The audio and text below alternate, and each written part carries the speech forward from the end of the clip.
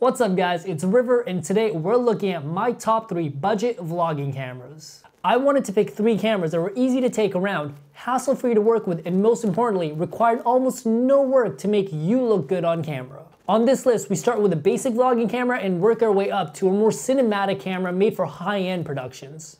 Whatever kind of content you want to make, I have you covered. So let's do a deep dive, figure out exactly what these cameras do, exactly who they're for, and most importantly, which camera is right for you. Let's get into it.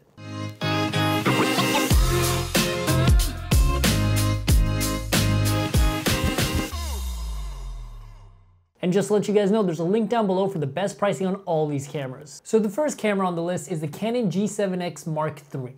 This is a surprisingly compact and hassle-free camera, but it packs quite a bit of horsepower. This camera has a 20 megapixel sensor. While that may not sound like a lot, it does, however, have full HD up to 120 frames per second. That's right, you heard me. You get gorgeous Canon HD at both 24 frames per second, 60 frames per second, and 120 frames per second. Plus, it has 4K at both 24 and 30 frames per second. And all of that with gorgeous Canon colors that make your skin tones look amazing. The blues are just the perfect hue of blues.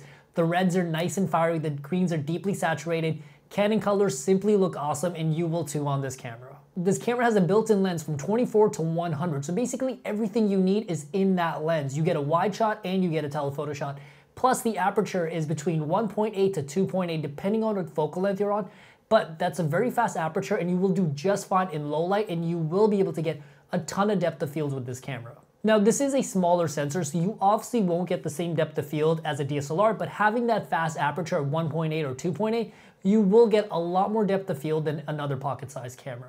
Besides the colors, the other high point in this camera for me is the built-in in-body stabilization. Normally compact cameras are pretty hard to keep stable and they tend to get a lot of vibration. This camera has really good stabilization and your footage will look extra smooth because of that IBIS. So I highly recommend getting this if you're going to be vlogging or walking around with this camera. Now the autofocus in this camera is a bit of a conversation. At the time of launch, the autofocus in this camera wasn't the greatest. But over time, Canon has put out constant firmware updates to make it better and better, and I expect them to keep making it better until everyone's happy with it. The autofocus isn't quite as good as a full-blown DSLR, but if you're vlogging with it, putting it down, talking in front of it kind of like this, you will be just fine. The autofocus is particularly good with faces, so as long as you're pointing it at a person, you should be just fine. However, I should note, the autofocus tends to struggle a little bit when you switch between different objects really fast. But for the most part, it's pretty good. So lastly, let's talk about design. This camera is well built, it's nice and compact, and it will last you a very long time if you take care of it. It does have an external mic input, which is key critical for a vlogger. The button layout is really ergonomical and all the buttons are just in the right place for quick and easy access. All the buttons have a nice sandpaper finish that make them much easier to work with, especially when it comes down to the smaller buttons. So the last thing I want to talk about is the flip screen. The flip screen is high definition, it has touch to focus, and it's easy to tell what's going on with that screen. The screen itself is great. The issue is it flips up to the top, not to the side. So if you put a mic on this camera, you will block your screen unless you're using a wireless mic. So the solution to that is you have to buy a $9 attachment from Amazon that lets you stick the mic to the side of your camera. That way you don't block your screen. It's the one small letdown with a camera like this. However, I think considering the frame rates and the color science of this camera, it's a small thing that I can easily forgive. Last but not least, no vlogging review would be done if I didn't talk about the batteries. So the batteries, they're okay, they're not particularly good, they're not particularly bad, they're kind of just middle of the road, but they're pretty cheap. You can pick up a 2-pack with a charger for only about $35 on Amazon. So considering the battery you get with this camera, 2 more, you should be good to go and you should be able to vlog all day, maybe even a day and a half. Overall, I think this is a really good beginner camera and probably the camera most of you guys will pick up unless you want to get into specialty work. And if you do want a camera with a bit more horsepower or some special features, the next 2 cameras might just be right for you.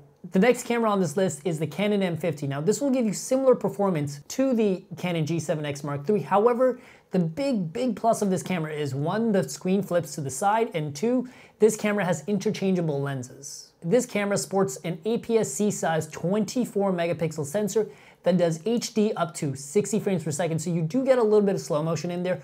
For 120 frames per second, you have to dip down to 720p. Personally, I think today I probably wouldn't use 720p for anything. It's a little too soft, and I would probably skip this camera if I was just trying to get 120 frames per second. For that, a Sony, and which is the last camera on the list. This camera does have 4K, but it has a massive crop. Again, it might sound like a bad camera off the bat, but I wouldn't use this camera for 4K either. I would really recommend this camera to somebody that wants that gorgeous Canon HD with Canon colors, wants that flip screen to the side, and wants to have interchangeable lenses. So if you're sitting down like this, talking to the camera, or traveling around with this camera and you wanna have specific focal lengths on, this camera will do great for you. Sadly, this camera does not have in-body stabilization, but it does have digital image stabilization. It's not the greatest, but for vlogging, it will do just fine. You really won't be able to tell. The other high point of this camera for me are those gorgeous Canon colors. Having an APS-C size sensor will give you a lot of depth of field. You'll get beautiful HD. And with those gorgeous Canon colors, your skin tone will look nice, everything you shoot around you will look nice, and you really don't have to do much color grading before you send it out to your vlog. The autofocus in this camera in HD is phenomenal. It has Canon's dual pixel autofocus, and it's very much just set it and forget it when it comes to face tracking. You can just point the camera at yourself. You can be completely confident that it will get you in focus. You won't have to kind of turn on the camera and be like, am I in focus? No, none of that.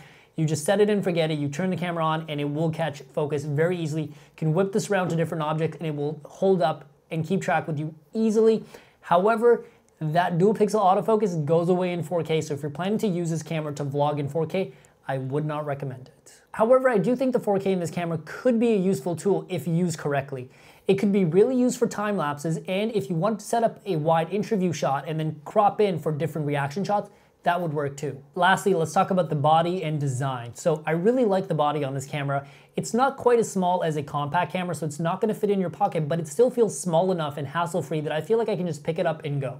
The body itself is really well built, it's nice and robust, and it kinda almost has that DSLR feel where I just like holding it in my hand.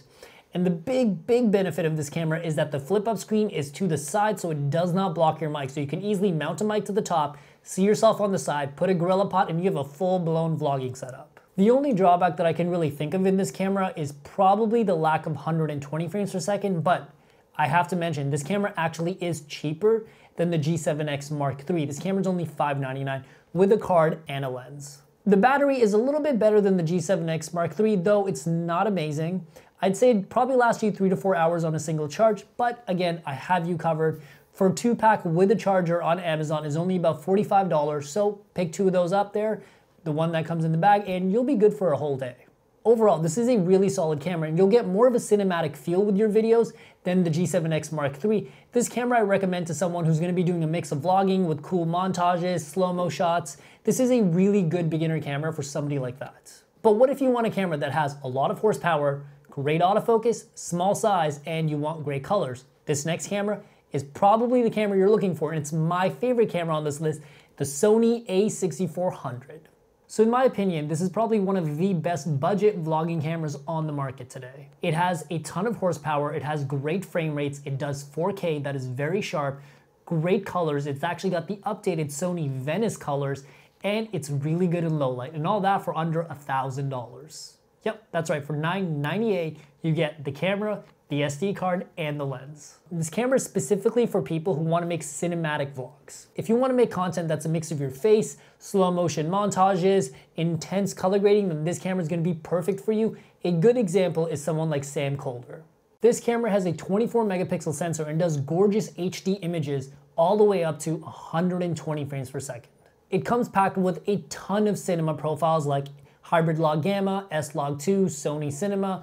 Basically, any kind of cinema profile you want, it's in this camera. Any kind of coloring you want to do with this camera, it's available to you. Also, this camera shoots pretty much everything at 100 megabits per second. So that is plenty of room in post to really play around with your footage because you have a very robust data codec. Also, something I quickly have to mention, this camera has phenomenal colors. In the past, you've probably heard me say Sony doesn't have very good colors, but this camera actually has the new updated version of Sony colors that come directly from Sony's new cinema camera known as the Sony Venice, which right now, and I'm getting nerdy here, is the camera they're using to shoot Avatar 2 and 3. So if you're worried about color science, this camera completely has you covered. Personally, I think it's a really nice feature to see, and Sony's finally competing with Canon when it comes to colors. And of course, there's no way I could talk about this camera without mentioning low light. Sony cameras are generally known for having great low light performance, and they're actually leading the industry when it comes to low light performance. This camera has clean ISO all the way up to 20 to 25,000 ISO, and that's really useful if you're someone that's on the road, constantly fighting with tough lighting conditions.